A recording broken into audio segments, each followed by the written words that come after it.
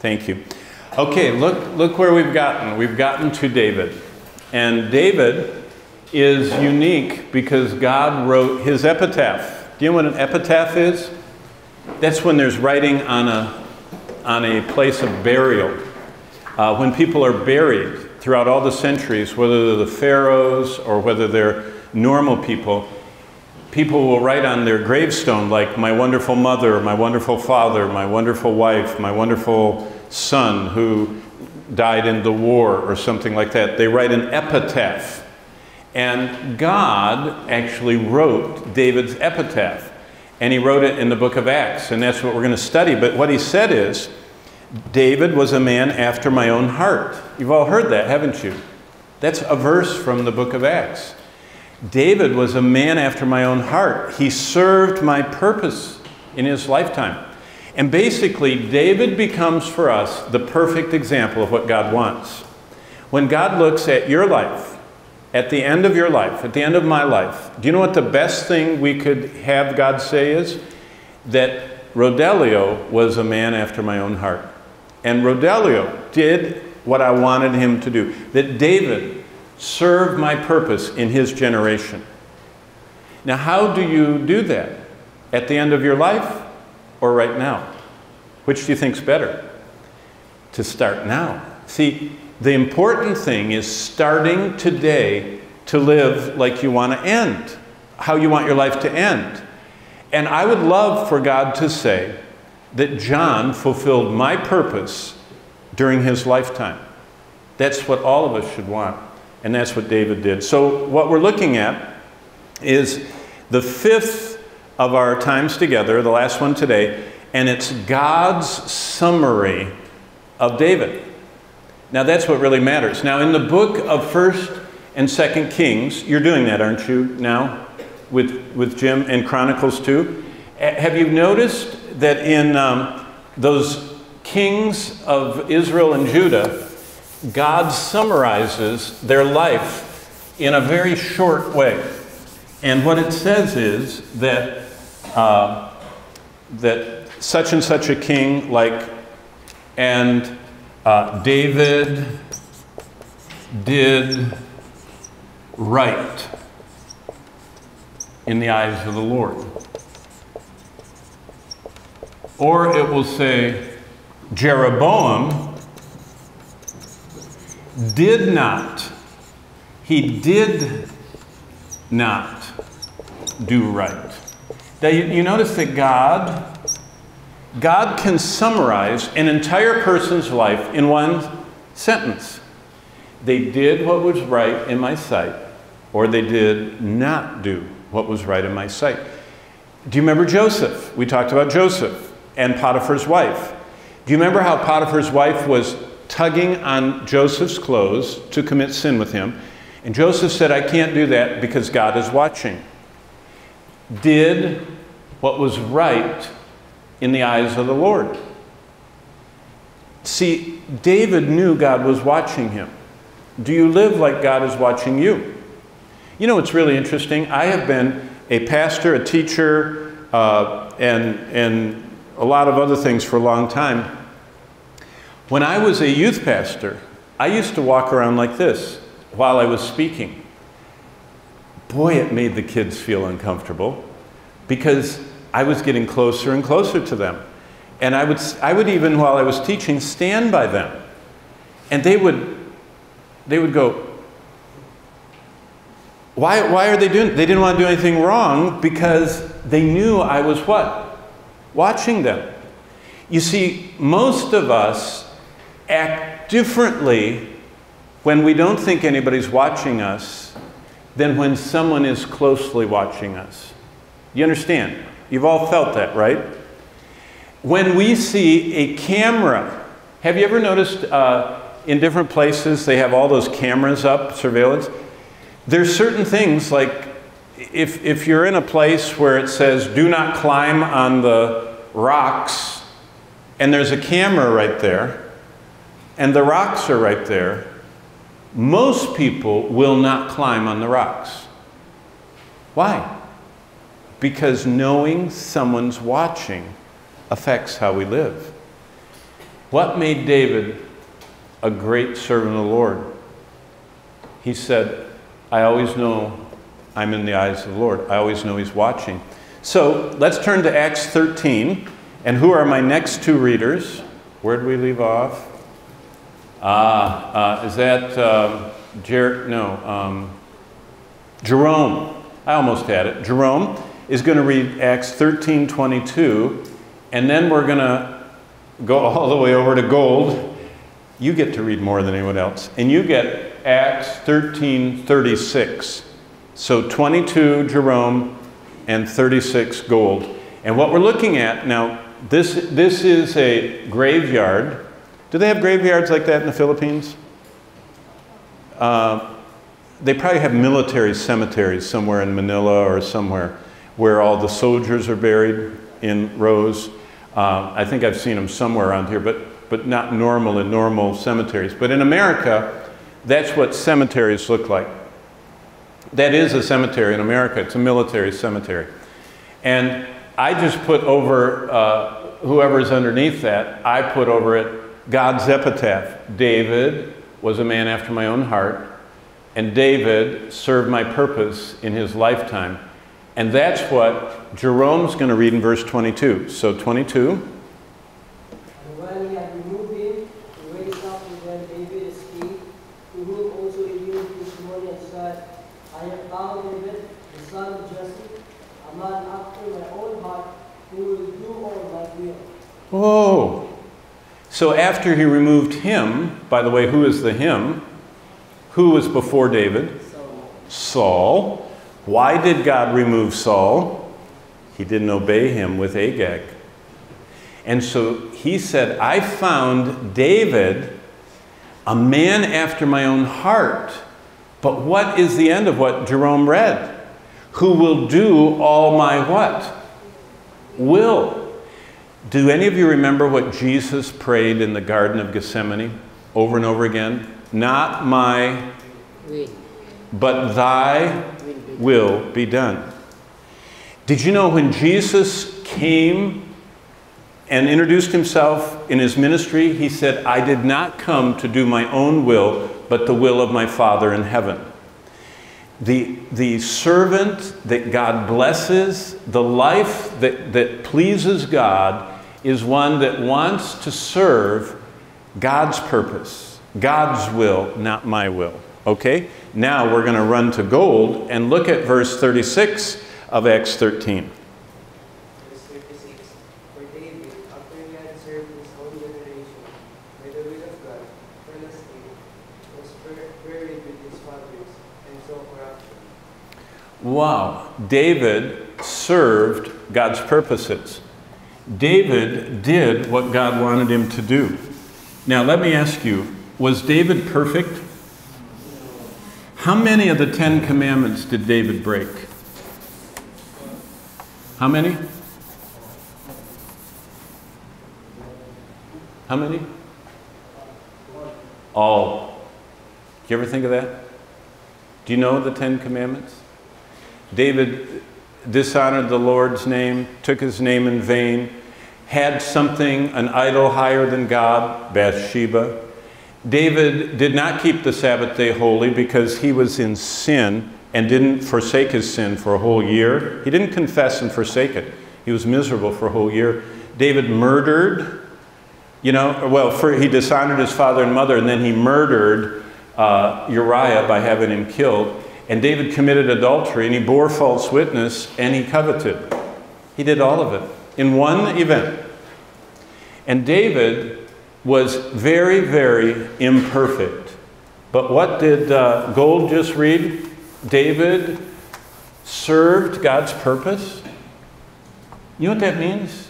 You can serve God and not be perfect. So that means all of us can serve God, because none of us are perfect. We're all falling short.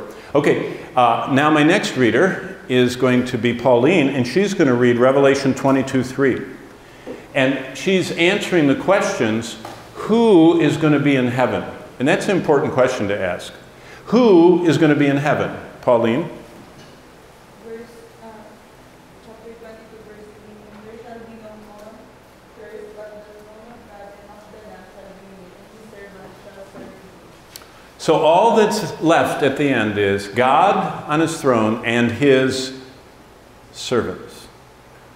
What's a servant? Have you ever thought about that? What's a servant? The definition of a servant is someone who does the will of another. They don't do their own will. They do the will of another. And so a servant can be told what to do, and they do it. Most of us don't like to be told what to do. If I said, Gold, stand up, he would go, why? Why do you want me to stand up? But a servant, if you say, stand up, they stand up. Because a servant does the will of another. Now let me ask you, are we servants of God? Do we really want to do his will? Do you know what his will is? Are you every day surrendering to his will? It doesn't mean we have to be perfect, but it means this. Now watch. Remember, I was a youth pastor. I walked all around. This is what I used to show my young people. I said, if this is God, okay, here, this fan is God. No matter how many steps I take away from God, disobeying him. Look how many steps I'm taking. 12, 13, 14, 15 steps. How many steps is it back to God? 15 or 1? And what's that one step? It's called repenting.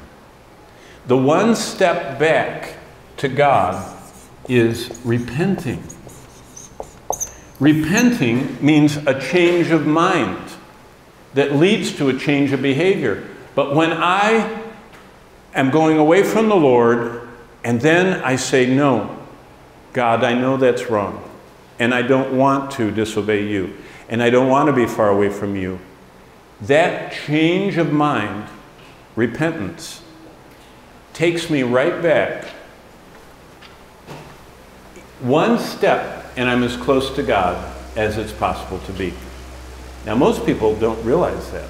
And what happens is they disobey the Lord, and they disobey the Lord, and they stop reading the Bible, and they stop praying, and they stop serving the Lord, and they don't, forsake sin, and they start getting so far away from the Lord, they don't feel like a Christian. Did you know that that is one of the most common things that Christians go through?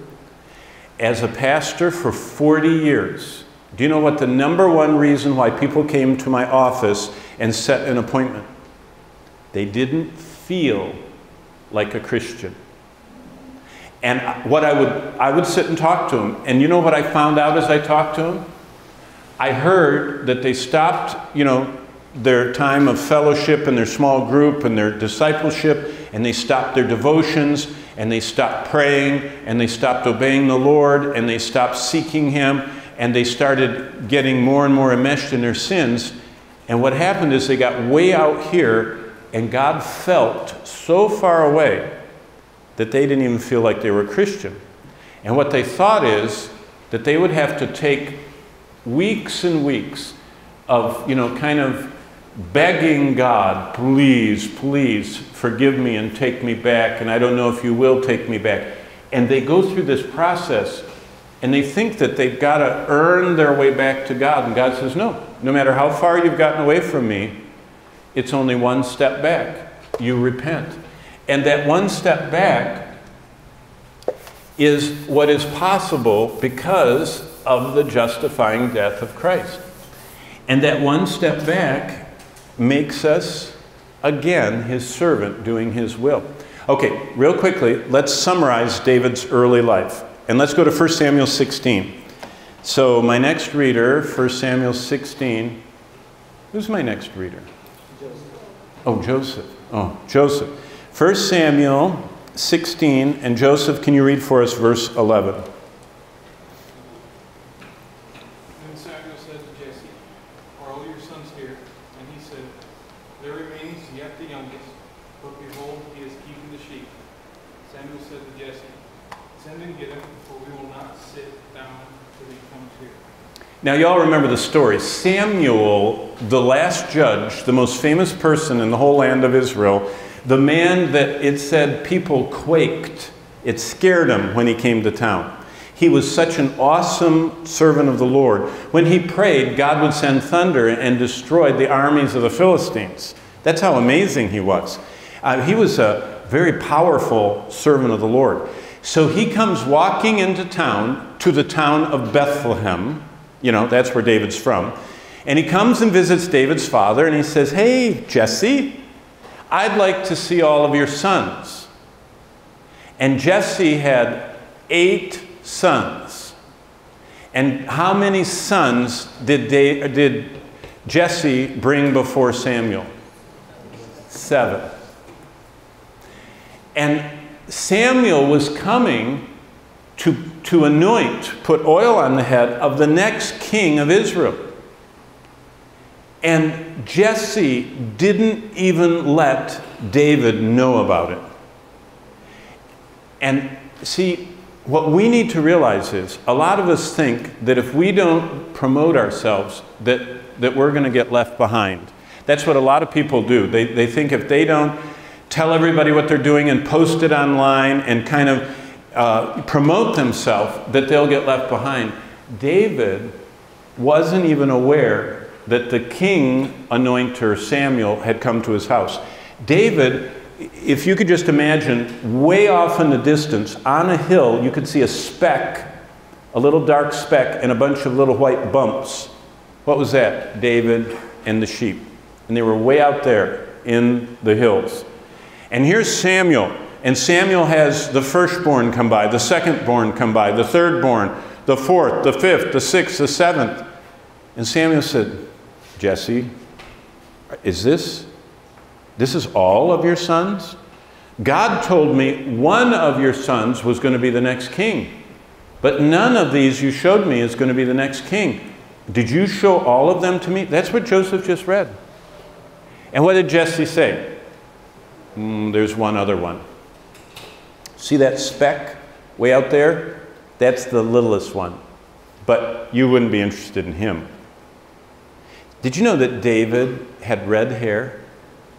What color? Almost all of us in this room, except for Joseph and me. I have clear hair, and Joseph has lighter hair, and the rest of you have dark hair, and none of us have red hair. The word ruddy in English, R-U-D-D-Y, is reddish. David, unlike all Jewish people, the Jewish people have dark hair. They all look like Filipinos. They look like they're Southeast Asians or something. And David didn't. He didn't fit in. He was a big, smiley, red-headed, different little guy. And his brothers didn't like him. And it doesn't appear his father thought very much of him either. How would you like that? To have your dad and your whole family not really think a lot of you. And when the most special day of the family's life, do you know how many times Samuel visited someone in their home? What's the president of Philippines? Duarte? What's his name? Duarte? Has he ever come to your house, Richard? Has he been? David? Has he been to your house? No? No? Has he been to your house? No? Yes? No? Boy, has Duarte ever been to your house? If he had, you'd know it. And everybody in your town would know it. He probably would come with a bunch of soldiers and a military escort and everything else. This is bigger than the president. This is Samuel. This is God's representative. This was like the greatest day in the history of their family. That out of all the millions of people that lived in the land, he comes and sits. Well, he hasn't sat down yet. Remember, he said, "I will not sit down." If you read the next verse, if Joseph had been allowed to read the next verse, he says, "No, I'm not going to sit down until you bring that one to me." Do you know what the lesson is? David's life was on God's mind. God knew where David was. God knew he was a shepherd. God knew that his brothers didn't like him. God knew that his dad didn't like him. God knew that he had red hair and didn't fit in. God knew that they isolated him from the family. If you were a shepherd, You could not go to the temple or tabernacle. Do you know why? You touched dead animals. Shepherds would have to, get their sheep, and they were involved. If they got killed by an animal, they would get them. They were never in normal society, and also they smelled kind of like homeless people. Shepherds live outdoors. They sweat all day long, they sleep on the ground, and they're around animals that stink. Sheep smell horrible. When sheep urinate, it goes into their wool, and they just smell like a toilet all the time. If you've ever been around a sheep, it smells like a dirty toilet. Everyone knows what a dirty toilet smells like, right? That's what a sheep smells like, and whoever takes care of sheep smells like a dirty toilet. So Mr. Dirty Toilet is out there. They kept him out there with the sheep. He didn't get to go to the tabernacle. He didn't go to the temple. He didn't get to be involved in normal life. He was Mr. Stinker out there. But who was paying attention to him? God. Now, what's more important? Have your dad pay attention to you or God? What's more important? Have your brothers think you're great or God to think you're great? See, think about it. See, the first thing about David is he was on God's mind. Now, let me show you. It's not a very good map, but this is Egypt. This is Saudi Arabia down here. All the green and yellow is David's kingdom that he turned over to Solomon. That's what he did. David was one of the most amazing kings of all history. In fact, how many people are known by their first name? Not very many, right? David. If you say David and Goliath, I would say probably 2 billion people would immediately know who you're talking about. Maybe 3 billion, because all the Muslims know who he is, and all the Christians. So maybe 3.5 billion people know him by his first name. There aren't very many people that are known by their first name alone. Like Alexander the Great, that's another one. Herod the Great, Genghis Khan, Kublai Khan. Not very many people. David was an amazing man. Look at verse 12. Now, let's see. Which way are we going? This way? Theodi, you get 12. And you get to read the 12th verse for us of 1 Samuel 16. Verse 12. And he sent and brought him in. Now he was ruddy and retired of a beautiful countenance and godly to look to. And the Lord said, Arise, anoint him, for this is he. Wow. And he anointed him in presence of his brothers, and the Spirit of God came upon him. Did you know when they sent for David, where was he? Where was David? At the flock. Do you know what that means? He did what he was told to do. He was disciplined. Did you know a lot of people, you tell them, hey, can you go over there and stay with the sheep? And if they don't like sheep, and if they don't want to do it, gradually they start looking at their cell phone, messing around, and they wander away and they leave the sheep. That's normal young people today. In America, you can hardly find anybody that's a young person that will do their job. They don't come to work. Their parents have enough money, they don't need to work. They don't want to work. And so they're not reliable, we call it. They don't show up. David was disciplined. When Samuel said, I want him, his family knew right where he'd be. He'd be right with the sheep. Okay, what was David like? Psalm 132, now let's go to Psalm 132, shows us David's life when he was a young man. Now this is the first time I'm letting you see these. Did you know that many songs, David has 141 chapters of the Bible about him. How many chapters are in the Bible? 1,189 chapters. There are more chapters about David than anybody else other than God. Did you know that? David is the most written about person in the whole Bible. We know more about everything. We know more about his childhood. We know more about his teenage years. We know more about his working years. We know more about what he said and what he thought than anyone else in history. Wow. Why? Because David is a man after God's own heart, and God wants you to know, and wants me to know, what is right and what is wrong, what is good, what is bad, what pleases him and what doesn't. And David is the most written about person in the Bible because God wants us to see him as an example. Okay, Psalm 132, and we read that. Oh, good. Can't wait. We're going to read in just a second here, Rodelio. I have to get to it too. 132. First of all, before you read, Psalm 132, does anybody have anything before the first verse in your Bible? Song of Ascents. What is that? Do you know? Does anybody know? Joseph? What they'd sing on the walk to Jerusalem. Perfect. That's amazing. Are you the one that quoted Proverbs 3, 5, and 6? I don't think so.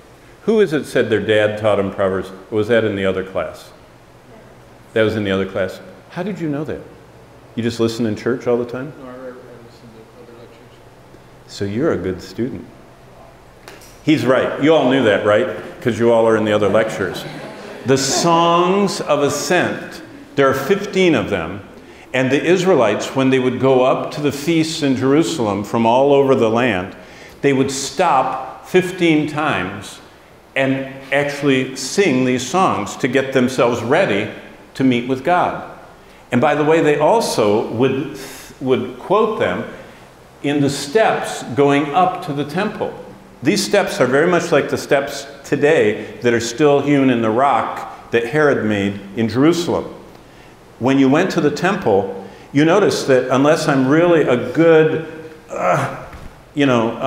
athlete, it's very hard to do these steps with one step. Look how far apart they are. See that? There's the steps to the temple are like that, so that you could not just come up without looking. You had to look down because they were not normal steps. They were these elongated steps. And what the people would do is they would come, and starting with the first Psalm of Ascent, they would stop, and there were 15 of those grand steps, and they would sing these songs before they went in to meet with the Lord. Do you know what we would say? Wow, that takes a long time. It's so long, because we're impatient, most of us, by nature. God says, I want you to take your time to prepare your heart before you come before me. This is one of those Psalms, but guess what? If you read it, as Rodelio is going to do, could you read for us the first 5 verses? You're such a good student. No one else has gotten to read 5 verses. So could you read 132, 1 to 5? Lord, remember David in all his afflictions, how he sware to the Lord and vowed unto the mighty God of Israel. Surely I will not come into the room of my house, nor go up into my bed. I will not give sleep to my eyes, or slumber to my eyelids, until I find out a place for the Lord, an habitation for the mighty God of Israel. And whose resolves or promises are these in verse 1, Rodelio? Who does it say in verse 1? Lord, remember who? David. So this is either written by David or written about David. That's the only thing we're not sure about. It's for sure David, but we don't know whether this is written by him or about him. But look what it records. How he swore, verse 2, to the Lord. Do they have a court system here where you raise your hand and say, I promise I'll tell the truth before the judge? You all know what I mean? That's called swearing, affirming. That's what he's doing. David is coming in front of God and saying, I'm telling you, I vow to the Lord God, the Mighty One. What does verse 3 say? What Rodelio, you read it. What is the first promise that David made to the Lord in verse 3? Summarize it. Read it and tell us what it says. It's actually all the way through verse 5. It's all connected. I'm not going to go to bed until I do what? Will I find out of place for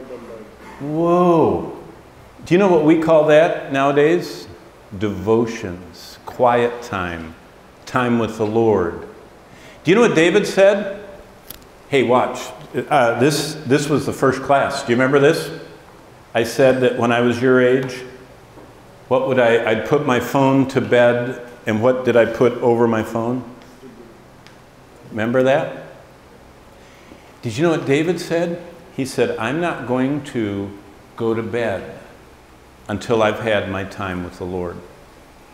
Do you all ever let a day go by that you don't spend time with the Lord? Well, not while you're here, because you have to, it's on the schedule, right? Quiet time, do this, do that. How about in normal life? How about when you're home for vacation, home at Christmas, home after school? How about in a couple years when you're not in the Bible Institute? Do you know what David said? He made a habit in his life that even though he had to be out there with the sheep, Mr. Stinker, living in the hillside, he said, I'm always going to stop before I go to bed and worship and adore and talk to and spend time with my God. David made a choice in his life. And his choice was he would always spend time with God. That's why David was known as the man after God's own heart. David reflected what a servant is. That's why his life is most written about in the Bible. But he didn't just say that. He also says, if you look at verse 9, he said in Psalm 132, look at verse 9, and I'll read it. Let your priests be clothed with righteousness, and let your saints shout for joy. David wanted to be like the priests in the temple. David was kept out as a shepherd, away from his family. But we know what he thought about because David wrote two of the most well-known psalms. Did any of you know what the most famous psalm is that David wrote? Psalm 23. And what did he say? The Lord is my what? What was David? David took the worst job of anybody in his time. The worst thing you could be is if your dad said, you're in charge of the sheep. That meant you couldn't be home. You couldn't spend time with your family. You smelled so bad that your family didn't like you. And you know what David said? Lord, you're my shepherd. I'm one of your sheep. Sheep were smelly. Sheep were dumb. Did you know that a sheep, a little lamb, will die if someone doesn't take care of it? Sheep are so much like humans. If you're an elephant, you can be born, the same day you're born, you walk around and you drink water with your little trunk. All other animals, horses, run within moments after birth.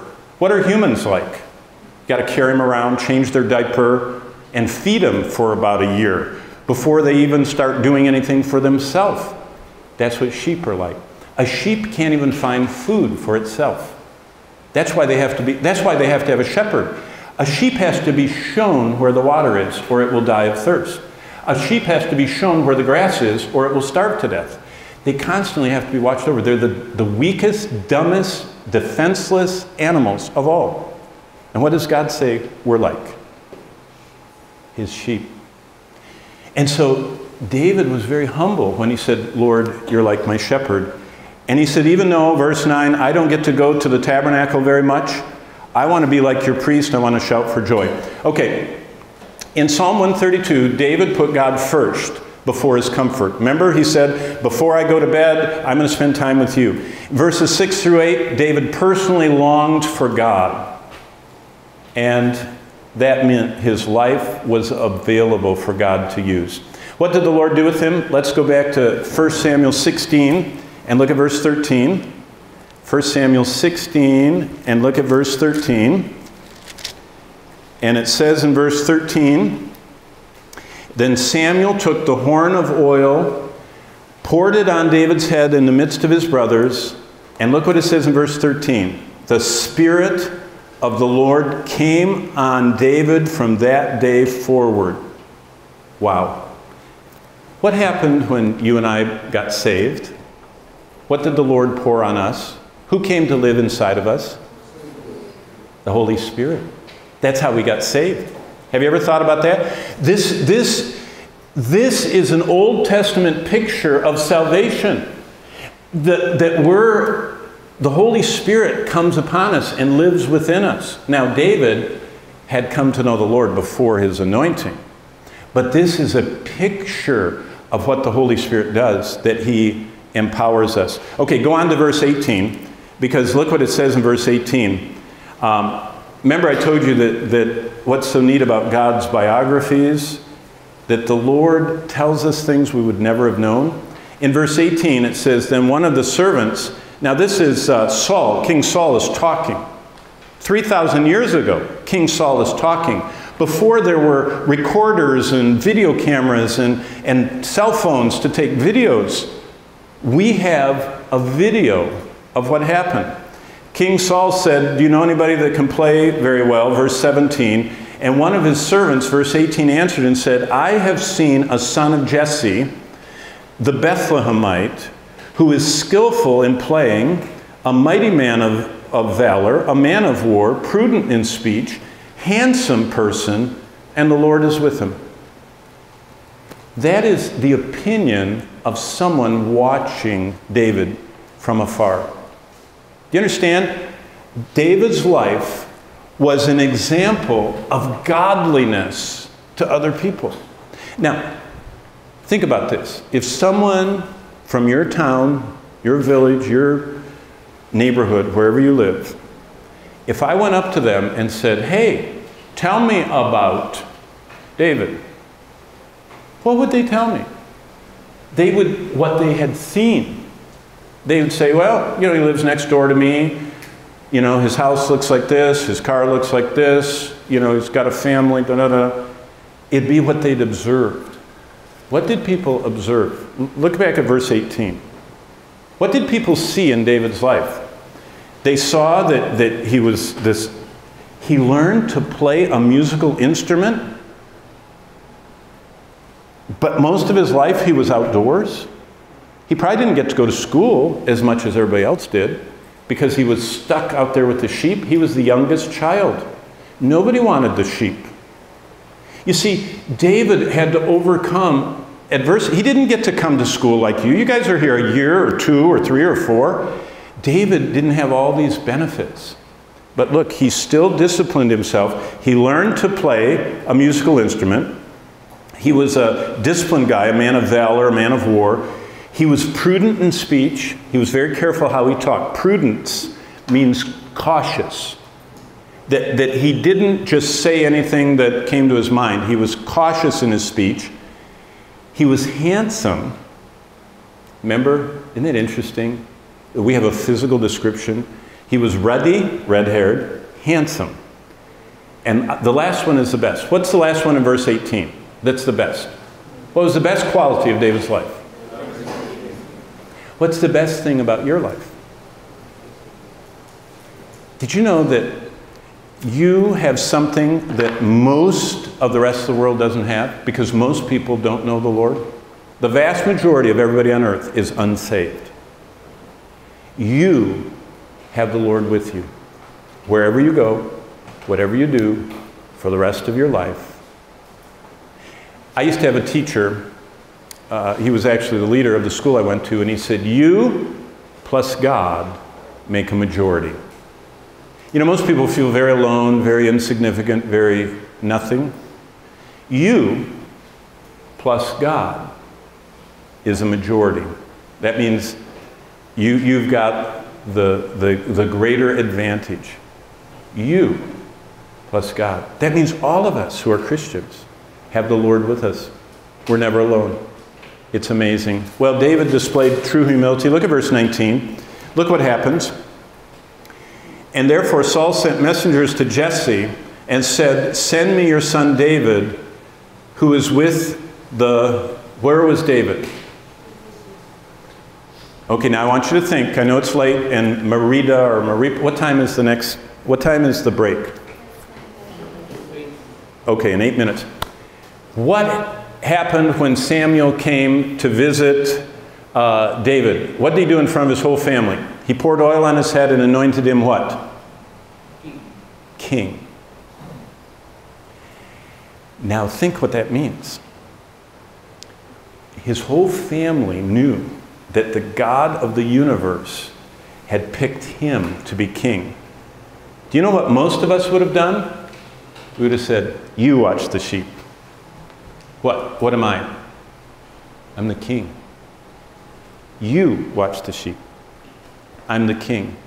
What we would have done is, on our bedroom door, we would have put the king lives here. Isn't that how we think? David displayed true humility. Where did he go after being anointed king? Back out there. See, that's humility. Humility is our greatness is God, not us. And David, all the way through life, was never proud. We never see pride as one of the things he struggled with. Also, look at verse 23. David's life ministered to others. It says, and whenever the Spirit of God was upon Saul, this was the troubling spirit that God sent to remind him of his sin. David would take a harp and play it with his hands, and Saul would become refreshed and well, and the distressing spirit would depart from him. David's life ministered to others. Did you know that that's something that is amazing about David? He was willing to serve other people. Verse 15, I love this. This is in chapter 17. Look at this. Occasionally David would go and return to Saul to feed his father's sheep at Bethlehem. After David was called to be the musician for the king, he's already been anointed the future king. Now he's going to serve the present king. I mean, David was famous overnight. David became the personal musician for the king of the whole country. And yet, what would he do in chapter 17, verse 15? He said, hey, I'm still a shepherd. I don't mind going home, and so my dad doesn't have to take care of the sheep. See that? He honored God with whatever he did. Verse 20, look what it says in chapter 17, verse 20. David rose early in the morning. He got this assignment. He didn't sleep in. He wasn't lazy. He wasn't a sluggard.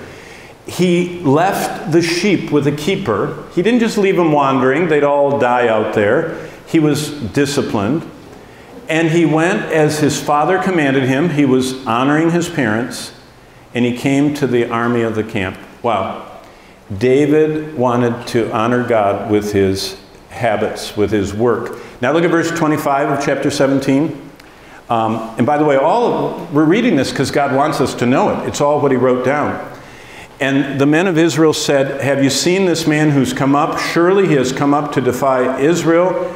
And it shall be that the man who kills him, the king will enrich him with great riches and give him his daughter and give his father's house exemption from taxes. And David spoke to the men who stood by him, saying, what shall be done for the man who kills this Philistine, who takes away the reproach from Israel? For who is this uncircumcised Philistine? Look at the end of verse 26. That he should defy the armies of the living God. Did you notice that David looked on Goliath a little different than everybody else? David didn't see him as a big military enemy. He saw him as a pagan who was mocking God. Isn't that interesting? He had a whole different view. Look at verse 36. This is all we're looking at is David's life and character. Look at verse 36. Your servant has killed both lion and bear, and this uncircumcised Philistine will be like one of them, seeing he has defied the armies of the living God. Now look at verse 37. Moreover, David said, the Lord who delivered me from the paw of the lion and from the paw of the bear, he will deliver me from the hand of the Philistine. And Saul said to David, go as the Lord is with you. Did you notice that David didn't say, I can beat bears, I can beat lions? You know, that's how we would post on Facebook. Yeah, I killed lions. I can kill bears with my bare hands. No. What does David say in verse 37? The Lord delivered me from the paw of the lion and from the paw of the bear. Basically, David magnified what God did in his life. It was in his life, but he said God is the one that did it. The next thing about him is in verse 45. David is concerned about the name of the Lord. And David said to the Philistine, this is now with Goliath, you come to me with sword and spear and with javelin, but I come to you in the name of the Lord, whose name you have defied. David wanted to honor God's name. I had a friend once who was in an elevator in a building, an elevator in a big tall building. And he got on the elevator, and the people in the elevator, one of them said, God, and then he swore. He said the word damn. And he put them together as a swear word. And this man turned and looked at that guy and said, thou shalt not take the name of the Lord thy God in vain. And this guy was smoking. And he went, and he said, no one has ever said that to me in my life. And I thought, that's how David was.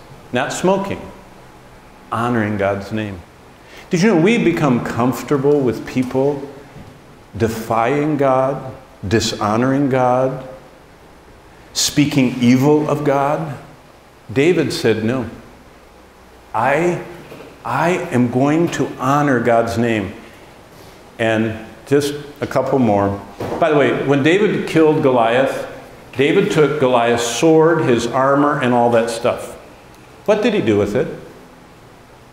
Have you ever thought about that? What did David do with that? Did he hang it up in his room?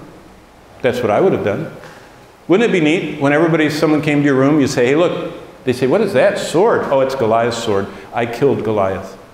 What did David do? If you read 1 Samuel 21:9, do you know where Goliath's sword is? Does anybody know where it went? It was in the tabernacle. David took it and said, God is the one that delivered Goliath into my hands.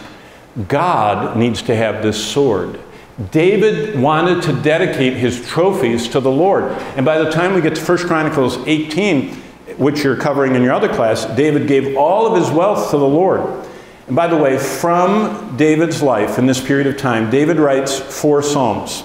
And we're going to look at these in the days ahead. He writes Psalm 19 as he's out watching the sheep. He writes Psalm 23 as he's out watching the sheep. He writes about his early life, or someone else does, in Psalm 132. And in Psalm 101, David tells us his personal resolves in life. And I'll just read them to you. It says in Psalm 101, and let me get these to you. This is what David said. Boy, and I only have 40 seconds. Come on. Psalm 101. Psalm 101. Here we go. He says in Psalm 101 in verse 3, I will set nothing wicked before my eyes. Hey, that's something you should put on the back of your phone. David said, I will never look at anything wicked the rest of my life. Wow. That was one of his resolves. Verse 3. Verse 3 continues, I will hate the work of those who fall away. It will not cling to me. He said, I'm not going to become like my ungodly friends. Verse 4, a perverse heart will depart from me. I will not know wickedness. Wow. Verse 6, my eyes shall be on the faithful of the land. David had only one life, and he offered it to the Lord. And that's the way he made an eternal investment. And that's why God said he was a man after his own heart. It's time for our long break.